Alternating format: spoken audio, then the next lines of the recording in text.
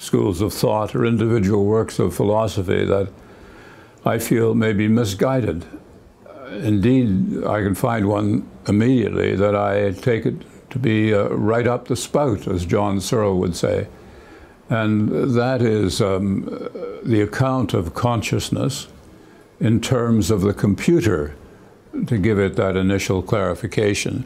It's an account of consciousness which has its home in a theory called functionalism, which is also an idea as to what consciousness is. And what the theory is something that takes off from the idea that we typically identify things as being things that have certain causes and certain effects. And we do very typically speak of bits of our conscious life, for example, fear, as the effect of some perception, say of a lion or something like that.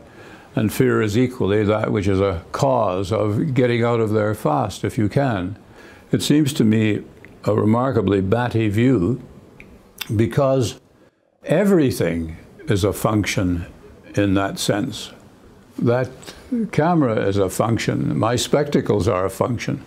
Everything can be characterized in terms of its causes and its effects. With respect to consciousness about, it's that it's different. It has a fundamental difference in kind from other boring causes and effects, like the chair I'm sitting on. So functionalism, or the philosophy of cognitive science, is something, an individual work or project, that I do indeed feel to be misguided. I think, frankly, it's bonkers. If it hadn't been taken up by a lot of rather uninformed neuroscientific thinkers about the subject, it would never have existed.